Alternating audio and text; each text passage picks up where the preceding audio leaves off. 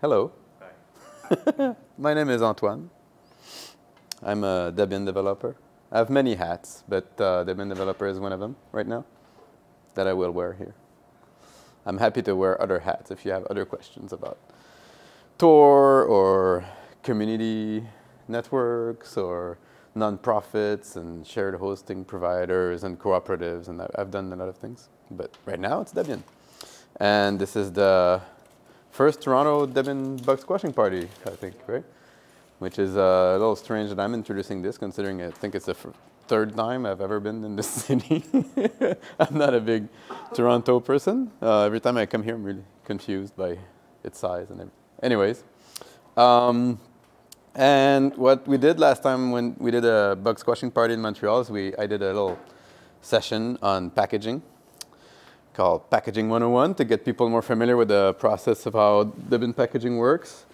It's a strongly opinionated session.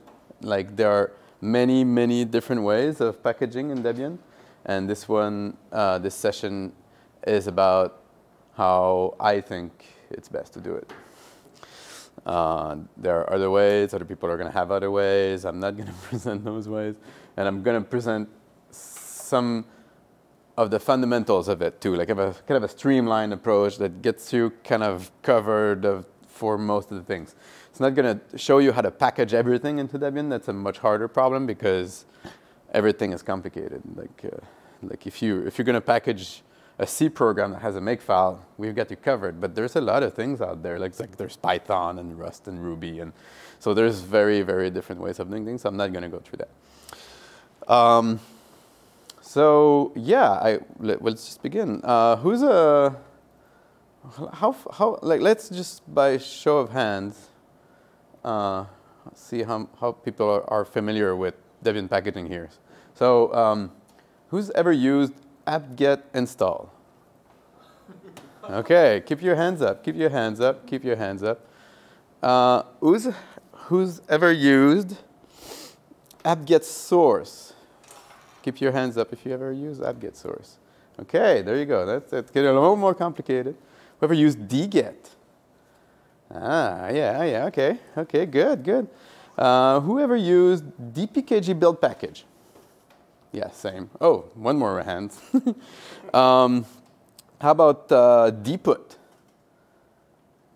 Gee, we get Debian developers here. We get like actual Debian developers. We get at least 4 people that know how to upload packages. How about quilt? Still, okay. I'm just gonna get through all the things Debian developers know about. So we get about 4 Debian developers and some Debian users and power users. So this is basically what I'm gonna go through, right? So I'm gonna go through what is a Debian package and how do those tools interact with Debian packages. So I'm going to kill my screensaver because it's really annoying. So a Debian package is 2 things. There's a source package, which is a little description file with the actual source. And then there's a binary package, which is a thing that gets installed when you apt-get install. So let's say we start with that thing, the .deb. It's the binary package that's on the FTP servers, which are not FTP anymore, but whatever, that you apt-get install, which we can just call apt install now. It's super exciting. I'm really happy about that. So that's stuff everybody knows. Well, not everybody, but before that, you have a source package, which I'm going to just put DSC there, like it's the Debian source control file. It's a little text file that's next to the source. And to get to the Debian binary package, you use build package. Oh my God, I'm already going to run out of space. This is horrible. So take the source package, build a binary package. I think most people are familiar with that as well.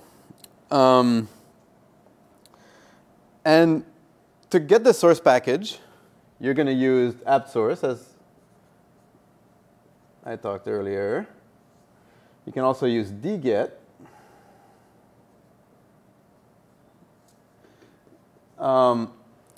And here the idea is apt-get source or apt source is going to get you the package from the current distribution you're running. So if you have Firefox and Debian stable, your apt source is going to get the source for the binary package you're using in stable right now, or whatever you get in your sources.list. You could have a sources.list for the Debian sources from unstable without having the binary package from unstable, and you'd get the source from unstable. dget allows you to get stuff that is not there, that is not in that sources.list. So you could run dget on an arbitrary URL with a DSC file to get another package completely. And the good thing about dget versus just getting those bits one by one is, first, you don't have to get those bits one by one, but also it's going to check the PGP signature on that file, because the DSC file has a PGP signature from the developer, and dget's going to check that before it unpacks everything. So it gives you a kind of chain of trust. There are other ways of getting that source package. There's like, you can git clone a package, you can dget clone, you can mercurial clone, you can darks clone, you can darks get or whatever it is. These you know, there's like, this is what I use right now, okay? So, and when you're gonna git clone a package, the source code, you're not gonna get the DSC file, you're gonna get a regular source tree with all the source, well, not necessarily all the source code, but preferably all the source code. And then you will need to do a little special thing. You can't quite run just dpkg build package in there because you're going to have a .git directory, although the newer versions are aware of that. But typically, you would use something called git build package that will kind of do the right thing for you. It will generate the DSC file, the original tarball, and all that kind of stuff. And then it would call dpkg build package and the build, blah, blah, blah, blah. So I'm not going to go into depth into that part because it's kind of an implementation detail. And there are, again, many ways of doing that in Debian, because in Debian people like to do things differently. And so there is about 3 different Git build tools here. This is the one I use, so this is one I mentioned, but yeah. Just ignore all the other ones. So any questions so far? This, from what I can tell from the audience, is pretty straightforward. Before we get to apt-get install, I'm going to get the eraser here. There's another step I mentioned, which is the dput. When you're going to dput something into the archive, or a PPA or a private, like a PPA, I think, is Ubuntu's personal private archive, personal package archive, personal archive. Anyways, it's the thing that allows you to run your own little archive on the side and publish unofficial packages that are still signed and still have all the good mechanics that you would expect. And then you can apt install that from those. Once you install, once you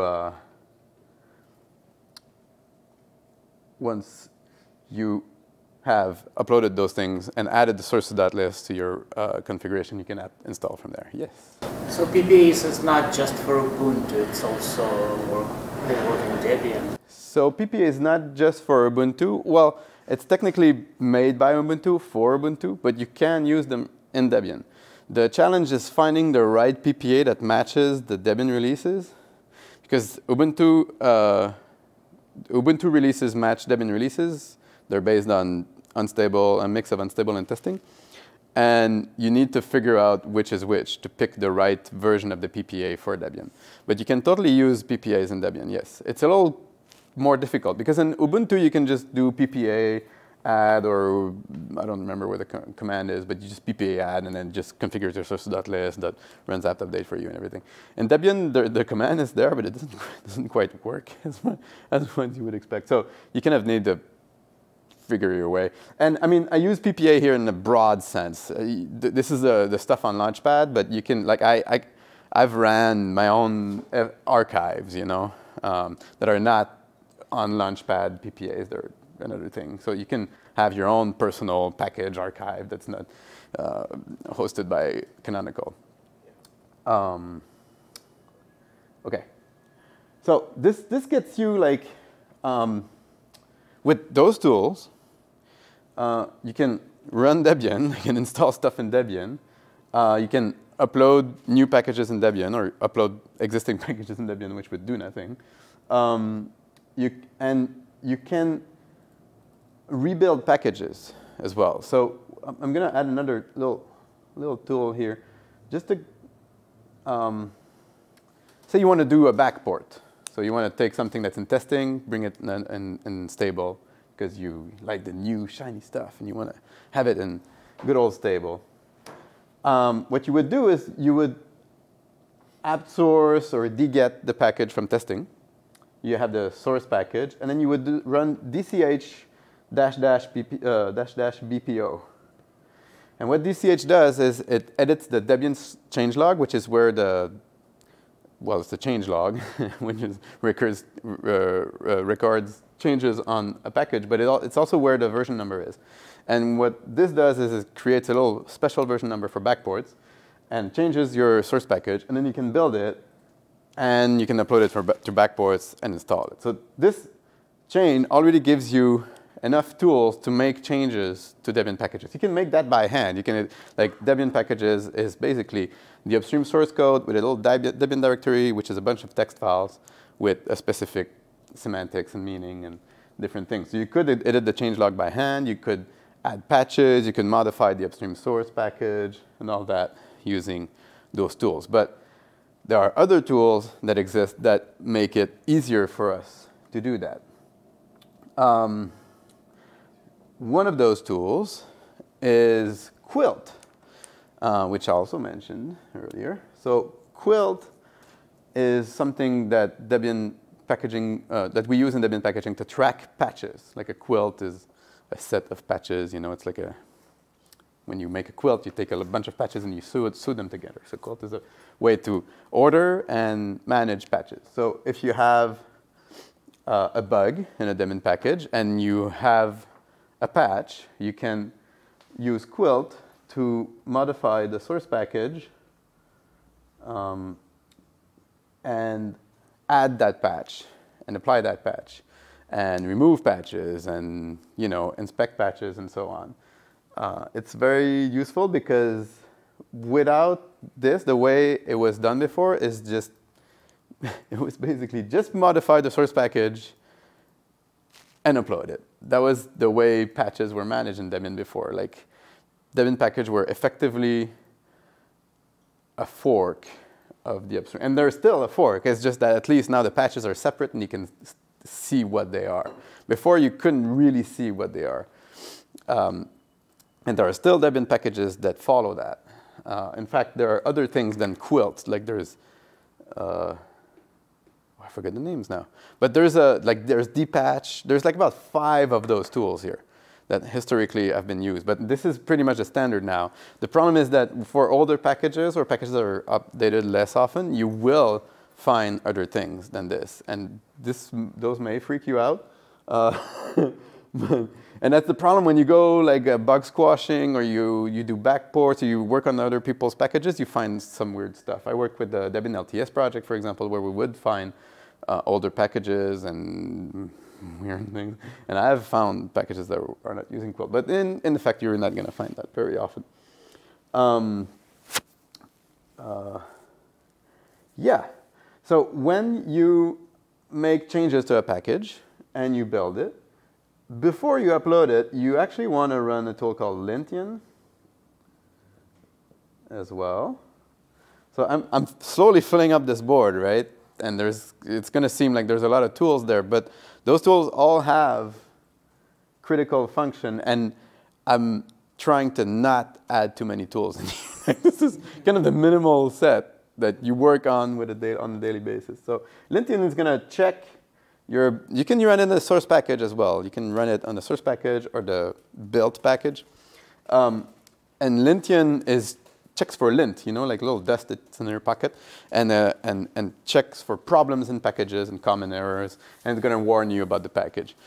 Very often, many packages are not lintian clean in the beginning. So if you work on a bug and you run lintian, it's like, oh my God, there's 20 errors. Maybe you want to look, there's a log, like there's a lintian.debian.org. Anyways, whatever. There's lintian.debian.org that has a directory of all the lintian runs on all the different packages. So you can look if it's a new warning or not. And if it's not a new warning, you can just ignore it. It's not because you fix a bug in the package that you need to make the package perfect, right? So this is just an indicator. If you introduce a new problem, it's going to tell you about it.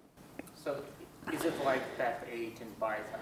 Yeah, so PEP8, for those who don't know Python very well, this is the style guide, right? Yeah. So it tells you need to use tabs or spaces, or we don't care, and you need to put the little and here and the semicolon there and the parenthesis that way. Lintian is goes a little further. It's going to tell you, it's not just a style guide. It actually tells you like this dependency is backwards, or you're missing that dependency because you're using that thing over there. We found a typo over here. Like it goes pretty deep. It goes much deeper. And there's a lot of checks.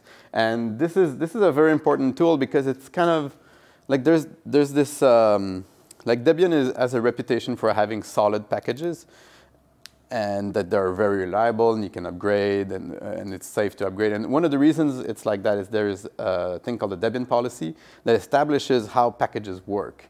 Like there's a very formal document that documents all the good things, and all those good things are formally specified. Well, not most of them are formally specified. And lintian tries to check for all that stuff. It doesn't check for everything, but it tries to. So when you run lintian and it finds problems, it usually means you should do something. Oh, and sure. Does it only work with Debian ecosystem, or is it if the source package has tests and things like that, would lintian run them, or it's strictly Debian policy? Lintian does not run the test suite. So the test suite would ideally run at build time in the DPKG build package, and then we get how packages are built, like. And the details, like there's deb helper and CDBS. There's a lot of things underneath that we don't need to get into now. But in theory, if there's a fairly standard test suite, for example, in Python, if you run setup.py test, it should run your test suite normally, right? So the Python build tools and Debian are going to try to do that. And they will try to run the test suite. It's going to run on the build host, where the package is built, using the build source. And that's not necessarily what you want from a test suite, right? So there's another thing that actually runs kind of over here. There's a bunch of things, actually, but I usually don't get into those details. But there's something called auto-pkg test. That's a program you can run on your own computer that's going to run either in a virtual machine or in a shroot, or, you know, and we can get into shroots later as well. And it's going to run on the installed package. So it's going to run tests on the installed package. So if you have a monitoring server, it's going to install the package and test if the web server was properly set up, and if it's monitoring things, for example. You know, you can run smoke tests and acceptance tests here. And ideally, the ideal package and program, in my mind, has a build time test suite. And when it's built, it can run a self-test when it's installed. Like the test suite is actually shipped with the binary package. And I've tried to do that in some packages that actually ship the test suite with my Python code so that you can run a self-test even when the package is installed and see if things are OK in the actual platform it's deployed in. And auto-pkg test would actually use that. And there's another thing while I'm here that's, I have no idea how to pronounce that. Pewparts? Pewparts? Pewpart. Pewparts? That's a Portuguese part. It's French pronunciation. I've always read that word. I've never pronounced it until today, so I have no idea. But basically, pew parts. Anyways, that thing is going to take your package, install it, and remove it, and see what's left. And so there's a bunch of little tests that run like this as well from the archive that you can also run when you build your package. So I mentioned, there are any more questions? I mentioned shroots here, and it's something I should mention here. When you work on Debian packages, if you just get the source and run the pkg build package on your machine, you're not quite doing it right. You should run the build in a separate environment. So in a clean environment, and minimally, ideally in a minimal environment, so that if there are dependencies missing that are not specified in the package, you would pick them up and so on. Because it's quite possible that if you're working on a source package, you already have all the dependencies for that package installed because you're already playing with it. And if you do this on your host, you're going to forget stuff in your source file, and you're not going to notice. So you build in a separate environment. And again, there are about a billion ways of doing this. The one I ended up with is called sbuild. So sbuild takes a source package, and then it runs that in the shroot. You're missing an L. Thank you. And then it basically calls the rest of the chain from there, right? It calls build dpkg build package and blah, blah, blah, blah, blah. Except it runs in a separate environment. It can run in a shroot, which is another install that nothing is running it, but it's just like something you set up with the bootstrap or whatever. There are tools to set up those shroots in sbuild, and the sbuild wiki page and the Debian wiki is kind of good enough to get you started with that. And it can also run, I mentioned AutoPKG test can run your test in a virtual machine. sbuild can talk with those virtual machines. It's kind of clunky, it doesn't quite work, but the idea is that sbuild has multiple backends and the shroot is only one of them. So if you run build your things in an isolated environment, because you don't trust the code you're building, which you would think this is the way it would work by default, but it's not. There are good ways, there are some ways of doing that here. I haven't quite figured that out yet, to be honest, but ideally it is. And another thing, just before your question, git build package can obviously also call here and call sbuild and so on and so forth. I think that covers most of the tools, yeah. Does sbuild support libvirt? So the question is, does sbuild support libvirt? And I would defer you to the question of, does AutoPKG test support libvirt? And the answer is, it's complicated. AutoPKG test actually calls QEMU, which technically you can kind of use the libvirt images you're using with KVM kind of thing. But I think the actual answer is probably no.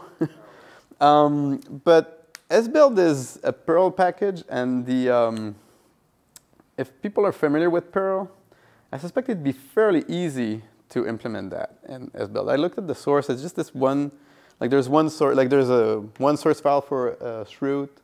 There's one for AutoPKG test. It could be possible to make one for libvirt. Every time I go into sbuild, it's just like, oh wow, this is super cool. This is super well designed. And I start doing things. I'm like, oh. I don't understand anymore what's going on. But yeah, it looks like it might be possible. Are there any other questions about this? Oh yeah, I forgot the BTS. Where do we squash bugs in here? Huh? Because this is what we're here for. Where do bugs come in, and how do we fix them and do things like that? So I'm going to add the bug tracking system here, and then I'm going to wipe this entire board and do something else. So when you actually work on a package, you make changes to it with, with a text editor and Quilt and so on. Oh, and before I go ahead, this graph is actually here. in this little page. The deb.li quick dev is a little development guide I made to just not forget the way I do things, which I refer to. And then I kind of built that, but a little cleaner, and there may be stuff missing in there that I just add every time I do the presentation. I forget to add there, but whatever. So yeah, when you make changes, first off, you might take patches from here. People submit patches in the BTS by email. The bug tracking system is a little weird in Debian. It's this old thing that was built around email back when the internet wasn't synonymous with web, but it involved multiple protocols. So there are patches in the BTS that you can download, and you can import them with Quilt or whatever. You know, you can just add the patches and then build the package from the patch in the BTS. But you can also send patches into the BTS. So you can send the patch that you got from Quilt, but that's more, the patch you have in Quilt, in the Debian patches directory, is what you would send upstream more than what you would send Debian. What Debian people want is a debdiff. Because, and debdiff is a program that you run against two source packages, and it makes a diff between two source packages. And the difference is debdiff works not only on the upstream source, but also on the changelog and the entire Debian directory. So if there are other changes other than the upstream source, this is going to pick it up. So when you actually work on a bug and fix it, you import the upstream patch that fixes it, or you fix the dependency in a control file, or whatever. When you're done, well, if you're a Debian developer, like half the people here are, you're just going to go through the rest of the path and you upload the damn thing. But if not, and you need a sponsor, or you need someone else to finalize that work, you can just, or if it's not your package very often, you can't upload it. You're not supposed to upload it. There's not an entire thing about this. But basically, you're going to send a debdiff. So you're going to do debdiff source package A.dsc, source package B.dsc. It's going to generate you a diff file, and you're going to send that to the BTS. Debdiff can actually generate the entire email you just shove in an email client, which most people don't know how to do anymore because we don't have email clients. We have web browsers now. But basically, it generates a patch. You send the patch. Yeah, so that's the last tools I needed to mention here in this little graph of ours. Oh yeah, there's this one last one, because people often ask me, so how do I make a Debian package, right? I wanted to actually learn how to package things in Debian, and you always start from the source package that already existed from, you know, from day zero. Like how do things get created from scratch? And again, there's multiple ways of doing that, because it would be too easy. But there's something called debmake that's going to take the upstream source and add a Debian directory to it. And it's going to add the little template files and all the little things, and it's going to create the first source package. And you'll need to edit those Debian source files. And this is where you're going to struggle with, how do I package stuff that's built with Meson or Node.js or Ruby, or I don't even know what that programming language is, kind of problem. And you're going to get into, you know, deeper shadows and the deeper horrors of how you build stuff in Debian. But I'm not going to get into the details of that now. That, for me, all those tools are what I use on a daily basis to build packages. I'm mostly, for example, in the LTS, my workflow is dget, source. I apply patches with Quilt, change the changelog, run sbuild, get a .deb. I actually would just test it straight in a VM here. Whoops, that's a V. I would just have a VM, a virtual machine that would test stuff in directly by hand, because half the time there is no test suite in the damn thing. So, and yeah, run lintian. When all is good, I upload to the archive, issue an advisory, and I'm done. That's an easy package. A hard package, this is going to take 8 hours and require 40 gigs of disk, and it's called LibreOffice, and it's going to make my head explode. And when I test in a VM, and I won't be able to reproduce the bug anymore, even in the original package. Yeah, so your mileage may vary. With backports, it's the exact same thing. One thing I forgot to mention, I mentioned apt source and dget and those tools in priority because even if many packages, like a majority of packages I think now, are managed actually in Git in Debian, I mentioned this because it can, even if the package is managed in Git, you can still use apt source to build it and to issue a diff and make a non-maintainer upload. You don't have to absolutely use Git or Darks or SVN or Mercurial or whatever the Debian developer picked for that package.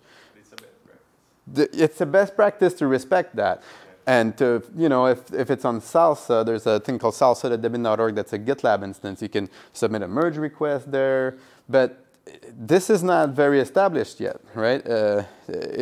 Some people don't look at Salsa for that. They just dump their source there, and they don't look at the issues there. They don't look at the merge requests there. They don't even get them in notifications, so they won't know about it. So the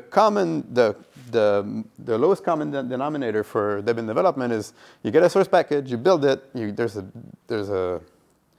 There's a binary package. You run a deb diff on the source package, and you upload the result. That's the minimal common denominator, and this is why I introduce it like that. You can just pretend everything is in Git, and this is what dget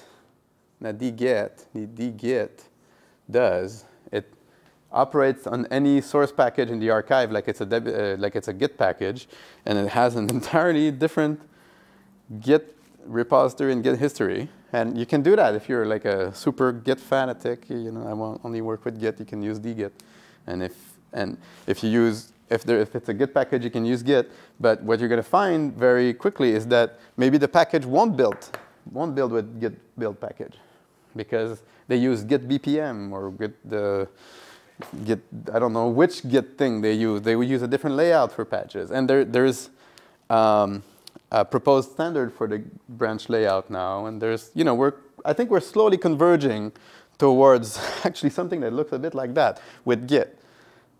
But the reality of a bug squashing party, LTS work, backports, of not working on your own stuff is that you're going to find a lot of variety, and it's important to get familiar with the foundational tools that made Debian what it is now. And I think this is a good approximation of this right now. Are there any other questions before we go into bug squashing 101? We can go a little less formal for the second part, maybe as well, because I've been talking a lot. What was that? That was half an hour or something? 45 minutes? Yeah. So, bug squashing. So yeah, I put a bunch of links here. Release.debian.org, for example, is an interesting one. If we look at that thing right now, so that page is a little strange, to be honest. So release.debian.org, you get the release standards section up there. You get 5 links. And those links, I always have even trouble reading them. But the first thing is what they are for packages, what RC bugs are for packages. This is the definition of what a release critical bug is. What they are for architectures is the qualification rules for a different architecture. Is ARM or PowerPC going to make it in the release this year? This is not very important for us right now. Which of them aren't being met is the third link is what you actually want. There's a shiny graph there. Like there's a bunch of colors. It's super exciting. This is the shit, you know? And right now, we're at this moment where a BSP is actually pretty hard to run. We're pretty far in the release cycle. And you're going to notice the curve of the release critical bugs is a little bit like this. It starts from the last release, which you're at the 0 point on the axis. There's 0 bugs in Debian, which is not true. 0 critical bugs. There's always a billion bugs in Debian, but we like to think that we have a perfect thing going on. And it obviously explodes and goes up like this to the hundreds of really critical bugs. And then since a few releases now, I think 2 releases, we have auto removals in place, which means that that most packages get removed from testing. They just get kicked out of the release completely if they have a release critical bug. So you have like a little thing like this going on for a while, that packages get bugs and then they get removed, and then they get reintroduced, they get bugs, they get removed again. And this goes on until the freeze, at which point the package gets removed and then they can't get back in.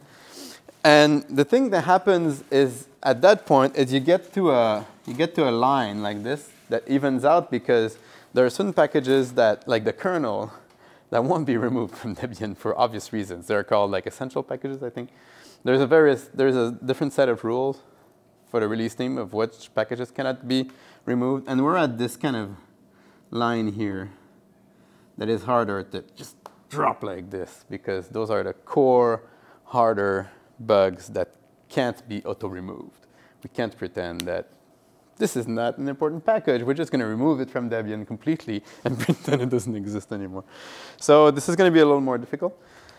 In that same page, so you see we really see that flat line there in the end. But anyways, we have 132 release critical bugs right now. We had 135, I think, yesterday. And at the very bottom there, you have a link that shows you a bunch of those bugs, and you can just pick one in there. It's like, I'm a hero. I'm going to fix that one randomly. Or you can, do something else. So that's the release.debian.org page. There's a UDD page. The UDD is the Universal Debian Database, which is, that's another word I can't pronounce to save my soul. PostgreSQL, PGSQL database that collects data from everywhere in Debian and does stuff with it. So in the UDD page, there is a bug search page that allows you to search for certain bugs that's a little more useful for us. The first one is the BSP view. Those are old bugs that we could try to fix. I've asked the release team recently why this says there's 16 bugs for the bug squashing party, where there's 132 on the other side. I don't know what's going on there. There's a bunch of fields, for example, that look at only newer bugs. If you remove that, you actually get to more like 120 bugs. You don't actually get to the 132, so I don't know exactly what's going on there. If you're a Debian developer, there you could just look at patches, bugs that have patches in them. So you could sponsor an upload or test the package. Even if you're not a Debian developer, actually, you could just test that patch and confirm that the patch fixes the issue. If a bug is not confirmed, you could, regardless of whether you are familiar with this maze of stuff here or not, you could download the package and test if the bug is actually a real bug and mark it as confirmed. In the filters there, in the bug search, you get a bunch of tags like confirmed, patch, pending, security, won't fix. The BTS has ways of adding a certain set of predefined tags to bugs that are kind of a way to track state on bugs. The Debian Bugs Tracker has basically 2 states for bugs, which are open and closed. And then there's everything else is kind of fuzzy field things.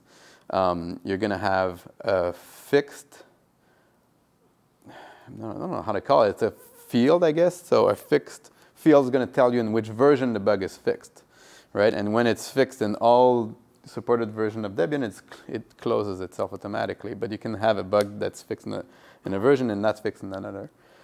And yeah, the tags, you're going to have patch as a tag, confirmed, security, and so on. And there are also user tags, so you can have arbitrary key value things there, and we're going to use that today to track the bugs we're going to be working on. In the wiki page for this meeting, there is the magic string you send to the BTS to do things. So yeah, I've been talking for an hour. I don't know, maybe we can take a break and I can talk more later, or just you have specific questions about how to interact with the BTS or stuff like that. I can go in any details you want. About the phrase, currently we are in the Debian phrase stage, right? And what normally happens? I know Debian phrase stage is that it's a stage that normal package cannot get into the system, or only bug fixing. Feature the release cannot get in there, only the bug fix can get in there, right? How about the new packages? Sometimes maybe during this time there might be new packages having, they have to wait. They have to wait, absolutely.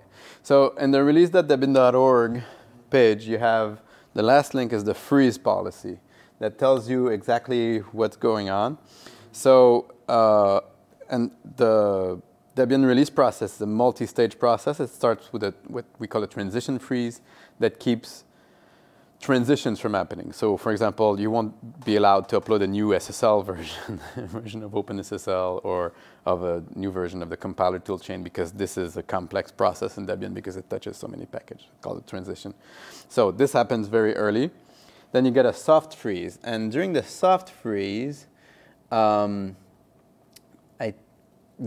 that's the point at which you cannot add new packages, but packages still transition between unstable and testing automatically, kind of. And during the hard freeze, which we are right now, there is no transition. Nothing happens anymore. Everything needs to be vetted by the release team.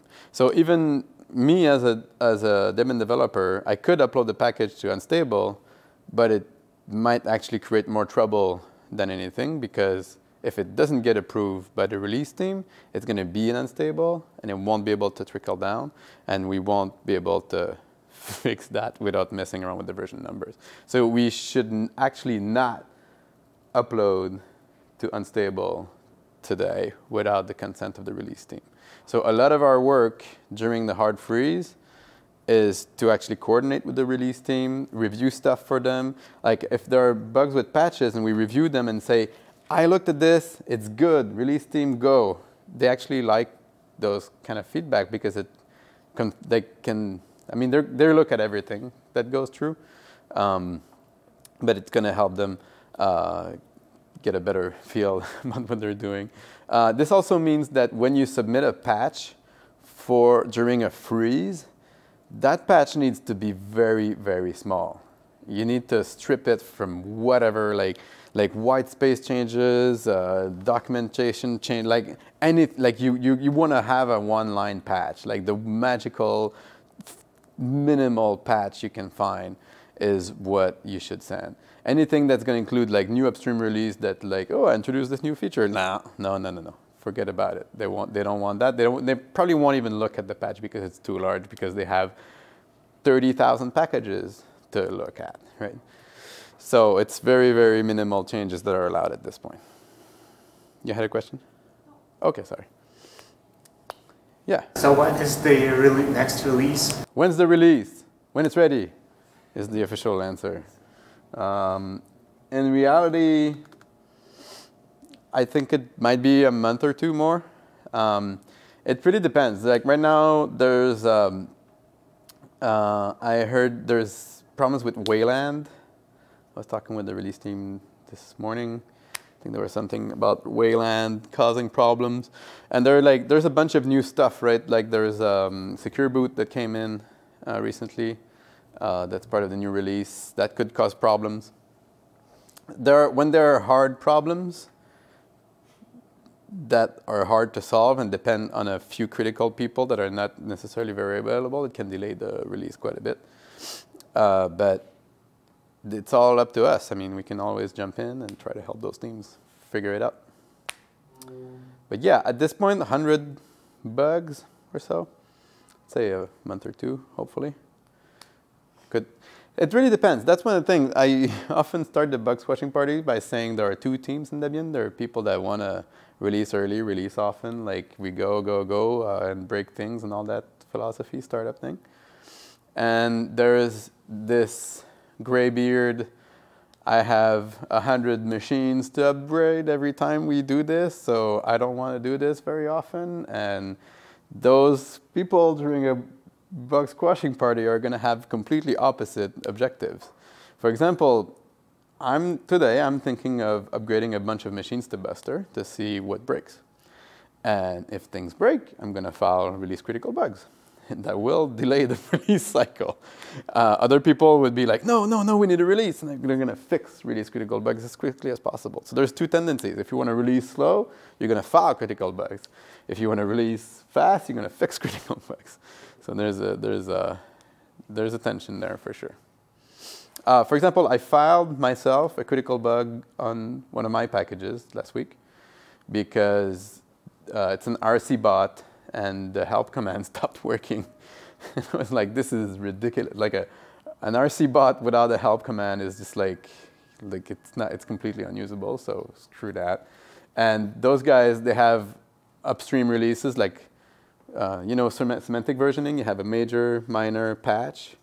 Patch is supposed to be the minimal release, and ideally it would follow the security team and the release team conventions, which are not the same, so it's impossible. But ideally, the patch releases would be those minimal patches, right? Like very, very targeted fixes. I fixed the security bugs. I fixed this critical bug. Those guys, they just make minor releases instead of patch releases, but they mark it as patch releases. So and I can't follow them. So I'm thinking of just removing the package from Buster and maintaining it from backports because it's going to be easier for me, and then I won't have to maintain a freaking fork of that package, right? Because what you do when you release Debian is you effectively fork 30,000 packages and maintain them for about 5 to 10 years. Ideally, that fork would be an upstream fork. In the case of the Linux kernel, for example, Ben Hutchins is the maintainer, and he actually maintains, effectively, he's the maintainer of one of the LTS releases upstream of the Linux kernel. So ideally, Debian would follow an upstream release, an upstream release branch that is maintained. Very often it's not possible, partly because upstreams don't like to maintain stuff in the long term. They just want to run. It's like drop everything. We just go. This is what happens with Firefox. We need to actually follow the ESR releases, and that means major breakage sometimes. When Quantum came out, that meant we ship the Quantum ESR releases in stretch. Security, actually, update. And that broke about 500 million extensions, and people were pretty upset with that. But that was it. We tried to maintain the Firefox fork at some point. Some people talked about iSol and iStove here earlier. And that's a lot of work. I mean, I'm not sure that's Debian's job. So we prefer to follow the upstream branches. Sometimes that means trouble. Sometimes that means it's impossible because there is no upstream branch. Firefox is nice enough to do that, so we do that. Yeah. So what if Firefox releases ISR like after Debian release, and then they stop maintaining it because it's like too old? Does Debian need to maintain one of the older versions? So that's exactly what happened during the stretch release cycle. We shipped with the ESR that was there when we made the freeze. Then Debian kept on living. Firefox dropped support for that, switched ESR, and we switched and followed. That's why Firefox 60, that something is in Debian stretch now, yeah. But that depends. Sometimes it depends on the maintainers. In that case, the maintainers were like, no way. There's no way. There's just no way. It's just too huge of a package. It's too hard to maintain. But that meant a lot of work because it meant backporting the Rust compiler toolchain in stretch, because Rust was introduced in the Firefox code base all of a sudden, right? And Rust was not shipped with stretch with a large enough version that it would work. So that was a major challenge. Just put it like that. All right, should we squash bugs?